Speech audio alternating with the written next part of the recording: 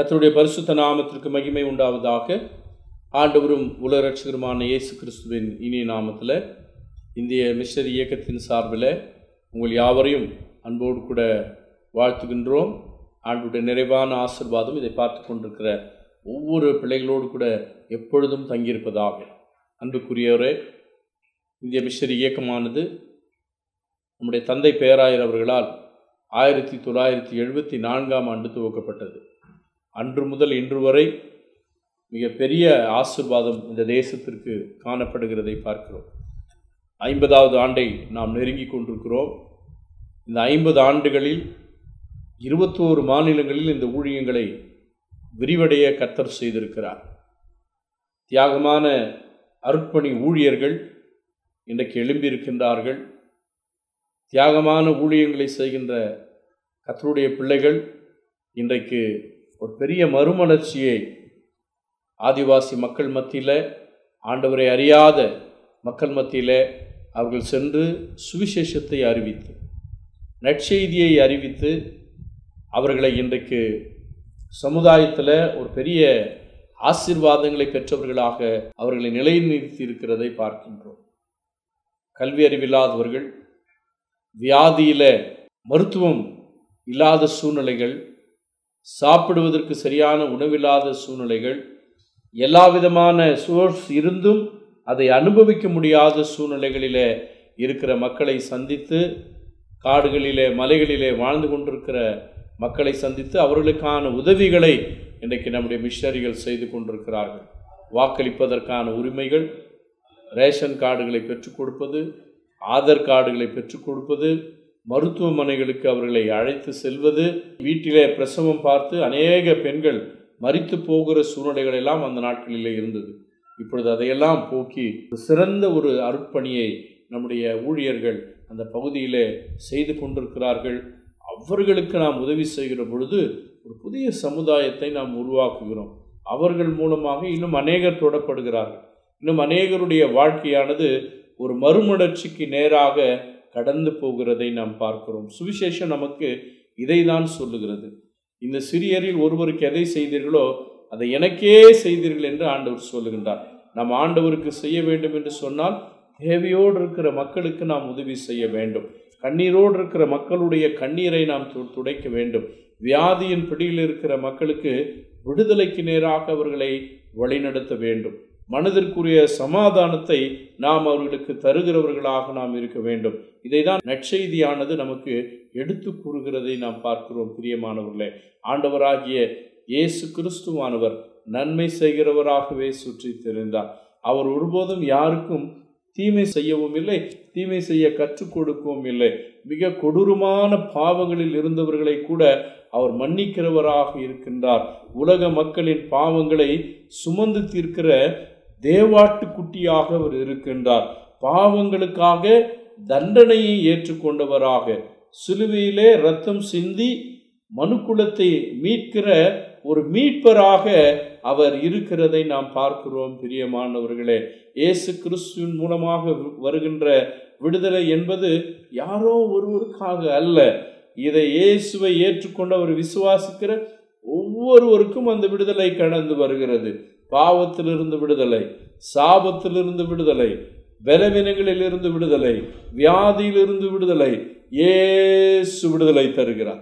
இதுதான் இந்த அற்புதமான செய்தியானது நாம் அறிவிக்கும்படியாக நாம் தெரிந்து கொண்டிருக்கிறோம். பிரியமானவர்களே, ஆகவே எத்தகைய சூழ்நிலையிலும் கடவுளை முன்பதாக வைத்து கடவுளை தேடுகிற ஒரு அனுபவம் இன்றைக்கு மக்களுக்கு வேண்டும். அதை தான் நாம் சொல்லிக் கொடுக்கிறோம். இன்றைக்கு என்னுடைய தேவைகளை நான் மனிதனிடத்திலோ மற்றொரிடத்திலோ போய் கேட்கிற பொழுது அவர்கள் எனக்கு உதவி செய்ய மறுக்கிறார்கள், அல்லது உதவி செய்ய முன்வருகிற மனதில்லாத சூழ்நிலையிலே இருக்கிறார்கள். ஆனால் கடவுளை நோக்கி நாம் கூப்பிடுகிற பொழுது கர்த்தர் நமக்காக உதவி செய்கின்ற மக்களை அவர் எழுப்புகிறார், உதவி செய்கின்ற உள்ளங்களை அவர் எழுப்புகின்றார். அப்படிதான் இந்த ஊழியங்களை கர்த்தர் இம்மட்டும் ஆசீர்வதித்து வருகிறதை பார்க்கின்றோம். 34ஆம் சங்கீதத்தில் தாவீது சொல்கிறார், கர்த்தரை நான் எக்காலத்திலும் ஸ்தோத்தரிப்பேன், அவர் துதி எப்போதும் என் வாயில் இருக்கும். நாம் ஏன் அவரை ஸ்தோத்தரிக்க வேண்டும்? நாம் ஏன் அவரை துதிக்க வேண்டும்? அவர் செய்த சகல உபகாரங்களுக்காக நாம் அவரை துதிக்க வேண்டும். அவர் செய்த சகல நன்மைகளுக்காக நாம் அவரை துதிக்க வேண்டும். நாம் நிற்பதும் நிர்மூலமாகாதிருப்பதும் அவருடைய சுத்த கிருபை தான். அவருடைய கிருபை இல்லை என்று சொன்னால் நாம் இந்த உலகத்தில் உயிர் வாழ முடியாது. அவருடைய கிருபையினாலே தான் நாம் இன்றைக்கு உயிர் வாழ்ந்து கொண்டிருக்கிறோம், நடந்து கொண்டிருக்கிறோம். அந்த கிருபையின் மூலமாகத்தான் எல்லாருக்கும் பரலோகத்தின் வாழ்வை கொடுக்கும்படியாக, பரலோகத்தின் ஆசீர்வாதங்களை மனுக்குலம் பெற்றுக்கொள்ள வேண்டும் என்பதற்காகத்தான் ஆண்டவராகிய இயேசு கிறிஸ்துவானவர் நம்மை தேடி வந்தார் என்று சொல்லி பார்க்கிறோம். பிரியமானவர்களே, 4வது வசனத்தில் அவர் சொல்கிறார், நான் கர்த்தரை தேடினேன், அவர் எனக்கு செவி கொடுத்து எல்லா பயத்துக்கும் என்னை நீங்களாக்கிவிட்டார். கடவுளை தேடுங்க. தேடும்போது உங்கள் பயங்கள் நீங்கும். நீங்கள் எதை குறித்தும் பயப்பட வேண்டிய அவசியம் இல்லை, எதை குறித்தும் கலங்க வேண்டிய அவசியம் இல்லை. பயப்படாதீங்கள் என்று இயேசு சொல்லுகிறார் இல்லையா? அவரை தேடும்போது பயம் நம்மை விட்டு அகன்று போய்விடும். இயேசு நம்மோடு இருக்கிற பொழுது இந்த உலகத்தில் எந்த விதமான காரியங்களை குறித்தும் நாம் பயப்பட வேண்டிய அவசியம் இல்லை. அடுத்ததாக சொல்றாரு, அவர்களை நோக்கி பார்த்து பிரகாசம் அடைந்தார்கள், அவர்கள் முகங்கள் வெட்கப்படவில்லை. அவரை நோக்கி பார்த்தாவே முகங்களை ஆண்டவர் பிரகாசிக்க பண்ணுகிறவராக இருக்கின்றார். இயேசுவை நோக்கி பார்த்து விட்டு ஒரு அரை மணி நேரம் 1 மணி நேரம் ஜெபம் செய்துவிட்டு அல்லது வேதத்தை வாசித்து விட்டு நீங்கள் போய் கண்ணாடியின் முன்னே நின்று பாருங்க, உங்கள் முகம் எவ்வளவு பிரகாசமாக இருக்கும் என்று சொல்லி. ஆகவே இந்த உலகத்தின் மக்கள் முன்பதாக நீங்கள் வெட்கப்பட்டு போக வேண்டிய அவசியமே இல்லை. ஆகவே அவரை நோக்கி பார்த்த முகங்கள் ஒரு பிரகாசம் அடையும்.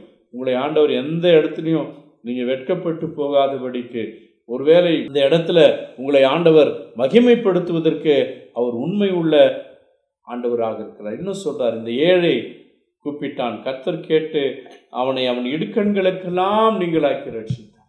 ஆண்டவர் ரட்சிப்பு எப்படி வருது பாருங்க.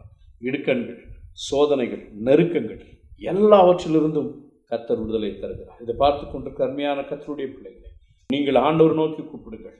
எந்த சூழ்நிலையில் நீங்கள் இருந்தாலும் ஆண்டவர் நோக்கி கூப்பிடுங்கள். உங்களுடைய இடுக்கண்களிலிருந்து கர்த்தர் உங்களுக்கு விடுதலை தருவார். உங்கள் பிரச்சனைகளிலிருந்து கர்த்தர் உங்களுக்கு விடுதலை தருவார். உங்கள் போராட்டங்களிலிருந்து கர்த்தர் உங்களுக்கு விடுதலை தருவார். உங்களுக்கு எதிராக ஒரு வழியாய் வருவார்கள், 7 வழியாக புறப்பட்டு போவார்கள். அவ்வளவு பெரிய அற்புதத்தை கடவுள் செய்வதற்கு உண்மை உள்ளவராக இருக்கின்றார். ஒரே ஒரு வசனத்தை சொல்லி நான் நிறைவு செய்கிறேன். சிங்கக்குட்டிகள் தாட்சி அடைந்து பட்டினியாயிருக்கும், கர்த்தரை தேடுகிறவர்களுக்கோ ஒரு நன்மையும் குறைவுபடாது. நன்மைகள் குறைவுபடாமல் ஆண்டவர் நடத்துவார். ஆசீர்வாதங்கள் குறைவுபடாமல் ஆண்டவர் நடத்துவார். அவரை உறுதியாய் பற்றி பிடித்துக் கொள்ளுங்கள். அவரை தேடுங்கள். அவருக்கு நன்றி சொல்லுங்கள். உங்களையும் உங்களுடைய குடும்பத்தையும் உங்களுடைய பிள்ளைகளையும் உங்களுடைய பிரயாசங்களையும் கர்த்தர் ஆசீர்வதிப்பாராக. ஆமென். கண்களை மூடி நம் ஆண்டவர் நோக்கி பார்ப்போம். எங்களை நேசிக்கிற எங்கள் அன்பின் பரலோக பிதாவே, இந்த நிகழ்ச்சியை பார்த்து கொண்டிருக்கிற ஒவ்வொரு பிள்ளைகளையும் நீர் தொடுவீராக. உடைய வார்த்தையை அனுப்பி அவர்களை சுகப்படுத்துவீராக. அவர்கள் உம்மை நோக்கி பார்க்கட்டும் ஆண்டவரே. அவருடைய தேவைகளுக்காக மனுஷரை நோக்கி பார்க்காதபடிக்கு உம்முடைய சமூகத்தை நோக்கி பார்க்கட்டும். நீர் அவர்களுக்கு உதவி செய்கிறவராக இருக்கிறேன். இதை பார்த்து கொண்டிருக்கிற ஒவ்வொரு பிள்ளைகளுடைய தேவைகள் சந்திக்கப்படட்டும். சமாதானம் அவருடைய உள்ளத்திலே கடந்து வரட்டும். சந்தோஷம் அவருடைய உள்ளத்திலே கடந்து வரட்டும். இடுக்கண்கள் நீங்கி போகட்டும். பலவீனங்கள் நீங்கி போகட்டும். வியாதிகள் நீங்கி போகட்டும். அவருடைய எதிர்பார்ப்புகள் எல்லாவற்றையும் கர்த்தர் நிறைவேற்றி தருவீராக. என் ஜனங்கள் ஒருபோதும் வெட்கப்பட்டு போவதில்லை என்று சொன்னது போல உடைய பிள்ளைகள் வெட்கப்பட்டு போகாதபடிக்கு நிறைவான நன்மைகளை பெற்றுக்கொள்ள, நிறைவான ஆசீர்வாதங்களை பெற்றுக்கொள்ள கர்த்தர் உதவி செய்வீராக. உடைய சமூகத்திலே ஒவ்வொருவரையும் தாழ்த்துகிறோம். இதை பார்த்து கொண்டிருக்கிற ஒவ்வொரு பிள்ளைகளை தாழ்த்துகிறோம். கர்த்தர் பெரிய காரியங்களை செய்ய இந்த தேசத்தை ஆசீர்வதிங்க. இந்த தேசத்தை ஆள்பவர்களை ஆசீர்வதிங்க. இயேசுவுடைய அன்பையும் இயேசுவுடைய வல்லமையையும் இந்த தேசம் காண்பதற்கு கர்த்தர் உதவி செய்ய வேண்டுமா? எங்கள் அன்பின் ஆண்டவர் இயேசு கிறிஸ்துவின் மூலம் நம்முடைய பிள்ளைகளை ஆசீர்வதித்து ஜெபிக்கிறோம் எங்கள் ஜீவனுள்ள நல்ல பிதாவே. ஆமென். Amen.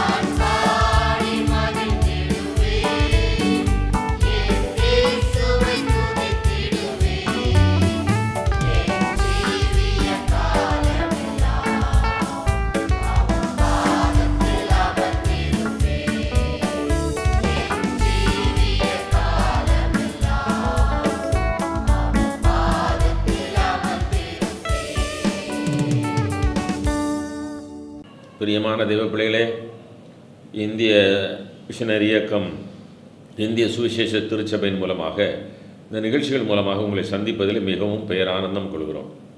உங்கள் அனைவருக்கும் எங்கள் அன்பின் வாழ்த்துதலை தெரிவித்துக் கொள்கிறோம். கர்த்தருடைய ஆசீர்வாதம், கர்த்தர் கொடுக்கிற சந்தோஷம், சமாதானம் உங்கள் அனைவரோடும் கூட எப்பொழுதும் நிலைத்திருப்பதாக. நாம் பிரியமான தேவ பிள்ளைகளே, இந்திய சுவிசேஷ திருச்சபையும் இந்திய மிஷனரி இயக்கமும் இன்றைக்கு இணைந்து இந்தியா முழுவதும் மாபெரும் ஒரு நல்ல மிஷனரி பணியை செய்து கொண்டிருக்கிறது.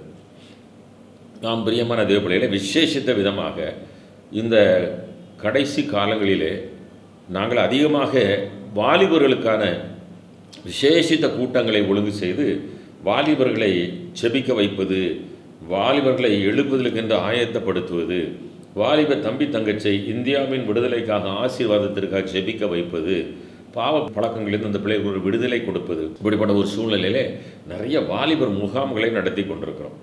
நிறைய பிள்ளைகள் இன்றைக்கு ஒப்பு கொடுத்து செபிக்கிற பிள்ளைகளாக மாறிக்கிட்டு இருக்கிறாங்க. நாம் பிரியமான தேவ பிள்ளைகளே, இந்திய தேசம் ஆசீர்வதிக்கப்பட வேணும் என்று செபிக்கிற வாலிப பிள்ளைகள் இன்றைக்கு பெருகிட்டாங்க. நான் அடிக்கடி ஒரு காரியத்தை நினைத்து ஆண்டவருக்கு நன்றி சொல்வேன். பிரதர் மோகன் சி லாசரஸ் அவர்கள் செபிக்கலாம் வாங்க என்ற நிகழ்ச்சியை நடத்தி கொண்டிருக்கிறதை நினைத்து நன்றி சொல்கிறேன். இந்த நிகழ்ச்சிகள் மூலமாக இன்றைக்கு அநேக வாலிபர்கள் தொடப்படுறாங்க. இந்திய சுவிசேஷ திருச்சபையிலும் இந்திய மிஷனரி இயக்கத்திலும் இருக்கிற அநேக பிள்ளைகள் தொடப்பட்டு இந்தியாவின் விடுதலைக்காக செபிக்கிறவராக மாறுகிறதை கண்டு நான் அதிகமாக நன்றி சொல்கிறேன். ஆம் பிரியமான தேவ பிள்ளைகளே, இந்த கடைசி காலத்திலே வாலிப பிள்ளைகளைத்தான் தேவன் அதிகமாக விரும்புகிறார். வாலிப பிராயத்திலே உன் சிருஷ்டிகரை நினை என்று இந்த வேதம் சொல்கிறது. ஆம் பிரியமான தேவ பிள்ளைகளே, பலன் இருக்கிற காலத்திலே நீங்கள் பலமுள்ளவர்களாக கர்த்தருடைய ஊழியத்தை செய்ய முடியும். அதோடு கூட சாத்தானை எதிர்த்து நின்று நீங்கள் போராடி ஜெயிக்க முடியும். ஆம் பிரியமான தேவ பிள்ளைகளே, இந்தியாவிலே இன்றைக்கு பல பகுதிகளிலே, இப்பொழுது நாங்கள் குஜராத் பகுதி, ராஜஸ்தான் பகுதி, ஜார்க்கண்ட் பகுதிகளிலெல்லாம் வாலிபர்களுக்காக பிரத்யேகமான கூடுகைகளை ஒழுங்கு செய்கிறோம். கண்ணீரோடு கூட வந்து அழுது தேசத்திற்காக ஜெபிக்கிறாங்க. அதோடு கூட தங்களை ஜெபிப்பதற்கு ஒப்புக் கொடுப்பதோடு கூட மற்றவர்களையும் நல்ல வழிப்படுத்த, அவர்கள் பெற்ற சந்தோஷத்தை மற்றவர்களும் பெற்றுக்கொள்ள வேண்டும் என்பதற்காக வாலிபர்கள் முயற்சி செய்து இன்றைக்கு ஆண்டவருடைய அன்பை மற்றவர்களுக்கு வெளிப்படுத்துகிறவர்களாக மாறிக்கிட்டு இருக்கிறாங்க. இது ஒரு நல்ல ஒரு மாற்றம், சமுதாய மாற்றம், மத மாற்றம் அல்ல, மனதிலே ஒரு நல்ல ஒரு மாற்றம். இதனால் இன்றைக்கி நம்முடைய தேசம் ஆசீர்வதிக்கப்படுகிறது என்று நான் நிச்சயமாக சொல்ல முடியும். காரணம், பாவ பழக்கத்திற்கு அடிமையாக இருக்கிற வாலிப பிள்ளைகள் இன்றைக்கி நம்முடைய தேசத்தின் விடுதலைக்காகவும் தேசத்தில் இருக்கிற மக்களுக்காகவும் ஜெபிக்கிறவங்களாக மாறிக்கிட்டு இருக்கிறாங்க. ஆம் பிரியமான தேவ பிள்ளைகளே, நிறைய பெற்றோர், இதெல்லாம் நான் சொல்வதற்கு ஒரு காரணம் உண்டு. நிறைய பெற்றோர் என்னை பார்க்க வருவாங்க. அப்போ சொல்லுவாங்க, என் பையன் இப்படி குடிப்பழக்கத்துக்கு அடிமையாயிட்டான், என் பையன் சொல்லு கேட்க மாட்டேங்கிறான், என் பையன் வீட்டிலே நிற்க மாட்டேங்கிறான், என் பையன் செல்ஃபோனை எடுத்து விளையாடிக்கிட்டே இருக்கிறான். ஒரு அடிமைத்தனத்தின் கிரியைகள் இன்றைக்கி வாலிப சமுதாயத்தை, மக்களை முடக்கி போட்டிருக்கிறதை நான் பார்க்கிறேன். செல்ஃபோன்னால் இன்றைக்கி சமுதாயம் பாதிக்கப்பட்டு சீரழிகிற ஒரு சூழ்நிலையை நான் பார்க்கிறேன்.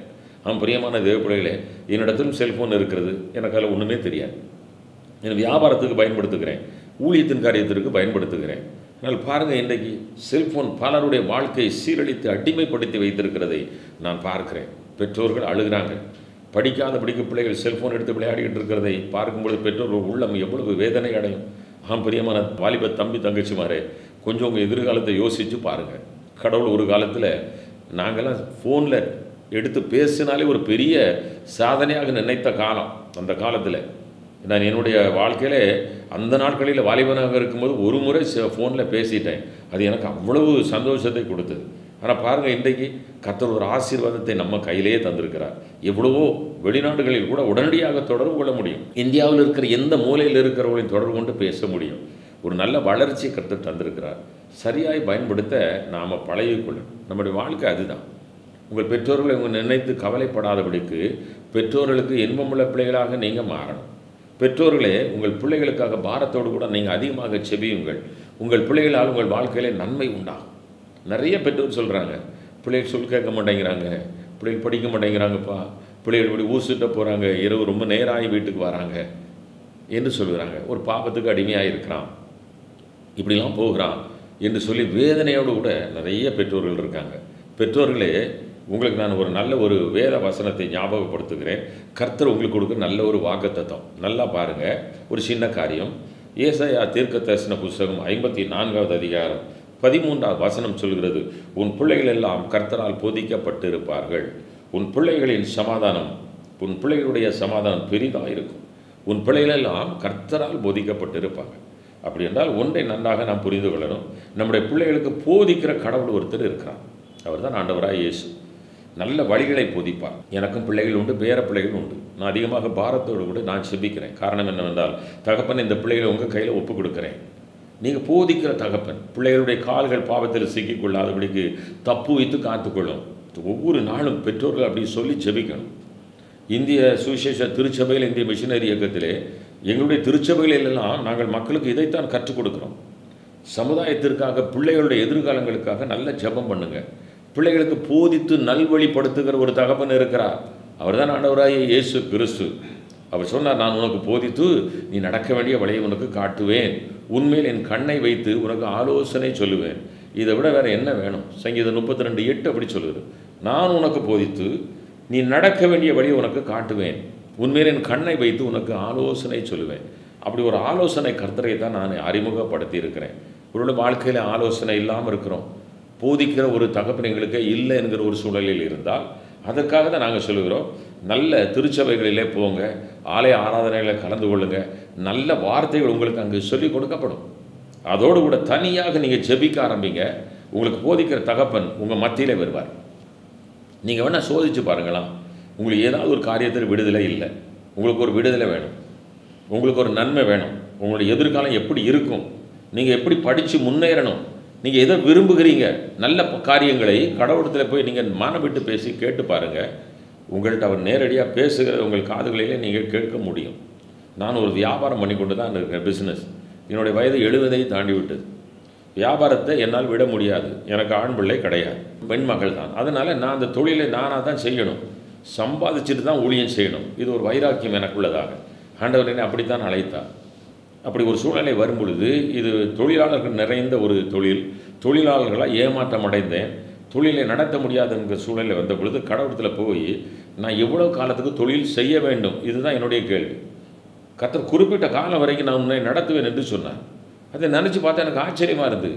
அப்போ எனக்கு வயதாயிருமே என்று சொன்னேன். அப்போ அவர் சொன்னார், உன் கூடவே இருப்பேன், உன்னை நடத்துவேன் என்று சொன்னார். நான் ரிஸ்க் எடுக்கவான்னு கேட்டேன். ரிஸ்க் எடுன்னு சொன்னேன். ரிஸ்க் எடுத்தேன். அதில் வெற்றி அவருக்கு அருளி செய்தார். பணத்துக்காக ஜெபிக்க ஆரம்பித்தேன். தேவைகளை அவர் அற்புதமாய் அதிசயமாய் சந்திக்க ஆரம்பித்தார். அழகாக நடத்திக்கிட்டு வரார். அதனால தான் நான் சொல்லுகிறேன், எனக்கு முதலாளி ஏசப்பா, நான் ஒரு கூலிக்காரன், நான் ஒரு தொழிலாளி. ஏசப்பாவுடைய கம்பெனியில் அவரோட கை நீட்டி சம்பளம் வாங்குகிறேன். எனக்கு அவர் போதிக்கிறார், இதை செய், இதை செய்யாதே, இந்த தேவை எனக்கு இப்போ வேணும் அப்படின்னு கேட்டால் மறுநாள் இதை கொடுக்குறார். அதுதான் ஆசீர்வாதத்தின் தகப்பன். அப்படிப்பட்ட ஒரு தகப்பனை தான் நான் உங்களுக்கு அறிமுகப்படுத்தி இருக்கிறேன். உன் பிள்ளைகள் எல்லாம் கர்த்தரால் போதிக்கப்பட்டிருப்பார்கள், உன் சமாதானம் பெரிதாக இருக்கும். போதிக்கிற தகப்பன் ஒருவர் நம்மோடு கூட இருக்கிறார். அவரிடத்துல போய் நாம் கேட்கணும். உங்கள் பிள்ளைகளை கடவுளத்தில் ஒப்பு கொடுத்துருங்க. அந்த பிள்ளைகள் உள்ளத்தில் ஆண்டவர் பேச ஆரம்பிப்பார். நாம் போய் அந்த பிள்ளைகளிடத்தில் ரொம்ப கோபமாக எரிச்சலடைந்து சில காரியங்களை பேசும் பொழுது, மனிதர் பேசினார் அவர் உள்ளங்கள் காயப்படும், அவங்களுக்கு எரிச்சல் வரும். கடவுளத்தில் ஒப்பு கொடுங்க, கடவுளத்தில் சொல்லிக்கிட்டே இருங்க. போதிக்கிற கடவுள் உன் பிள்ளைகள் எல்லாம், ஆண்டவரே சொல்கிறார், உன் பிள்ளைகள் எல்லாம் கர்த்தரால் போதிக்கப்பட்டிருப்பாங்க. அப்படி போதிக்கிற கடவுள் வரும் பொழுது, ஒப்பு கொடுக்கப்படும் பொழுது அவருடைய வார்த்தைகளை பிள்ளைகள் ஏற்றுக்கொள்ள ஆரம்பிப்பாங்க. தரிசனம் உண்டாகும்.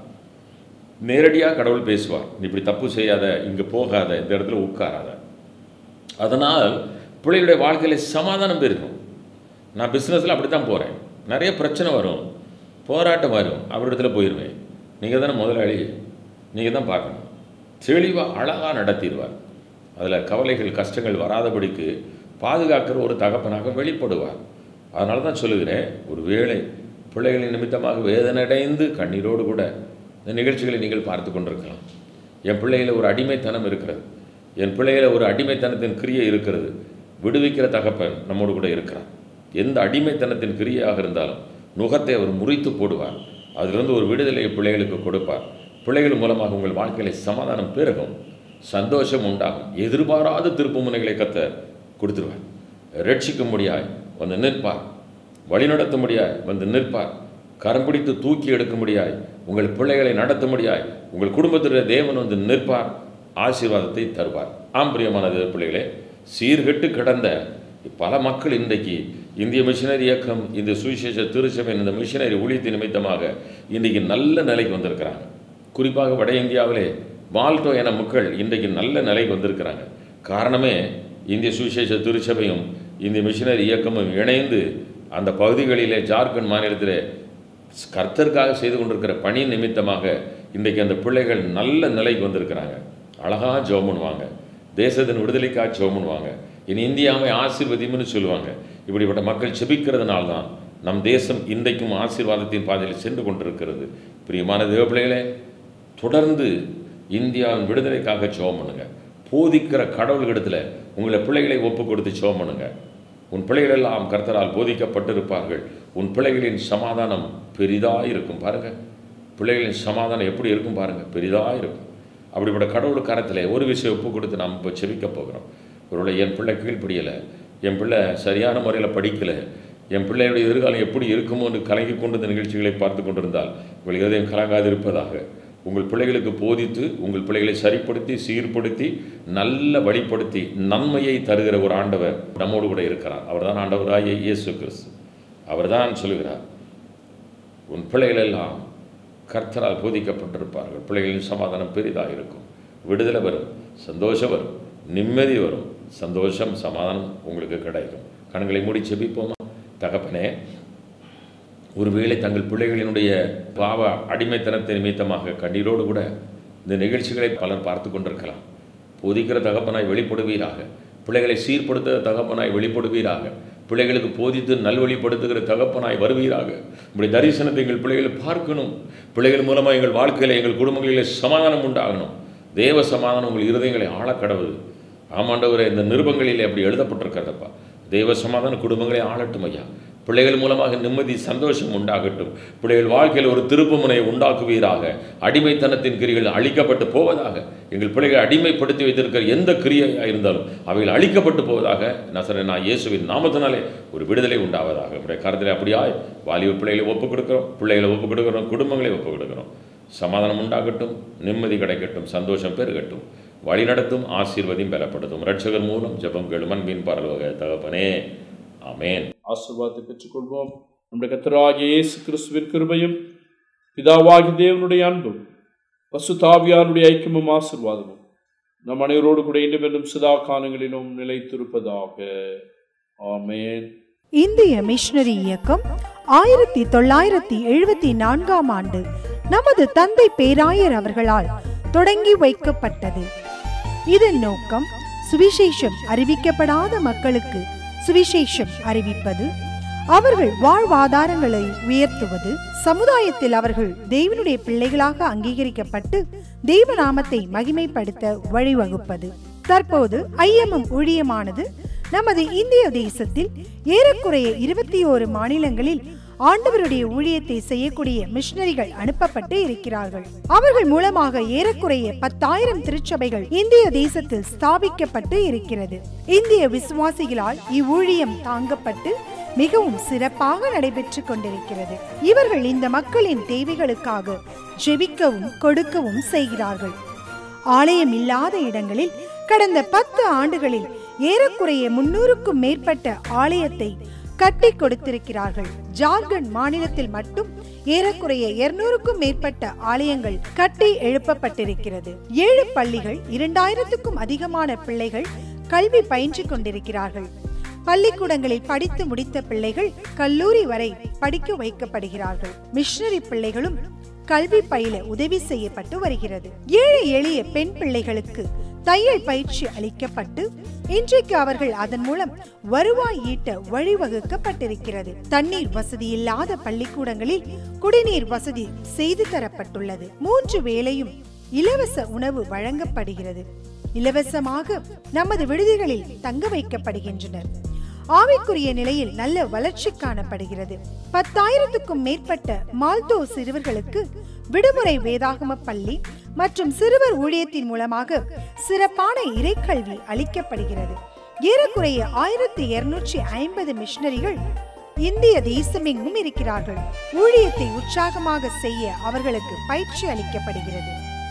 வேதாகம பள்ளிகள் மூலம் 1 வருட மற்றும் 2 வருட பயிற்சிகள் அளித்து அவர்கள் போதகர்களாக ஆண்டவருடைய அருட்பணி செய்கிறவர்களாக உருவாக்கப்படுகிறார்கள். பல இன பல மொழி பேசும் மக்கள் மத்தியில் நம் ஊழியங்கள் நடைபெற்றுக் கொண்டிருக்கிறது.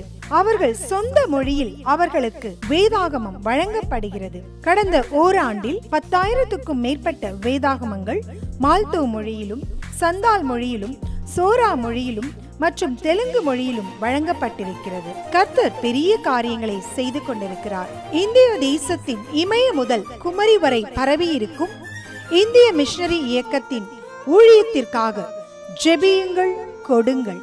மிஷனரி தலைவர்கள் எழும்பி பிரகாசிக்க, எல்லா தடைகளும் உடைக்கப்பட, இந்திய தேசம் ஆண்டவருக்கு சொந்தமாய் மாறும்படி நாம் முழங்காலில் நிற்போம், தியாகத்தோடு தாங்குவோம், இறை ராஜ்யத்தை கட்டுவோம்.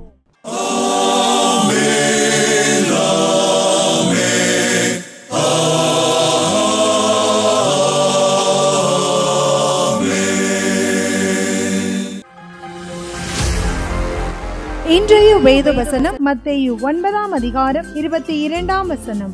திடன்கொள், உன் விசுவாசம் உன்னை ரட்சித்தது. ஆமென். Today's Bible verse, Matthew chapter 9 verse 22. Be of good cheer, your faith has made you well. Amen.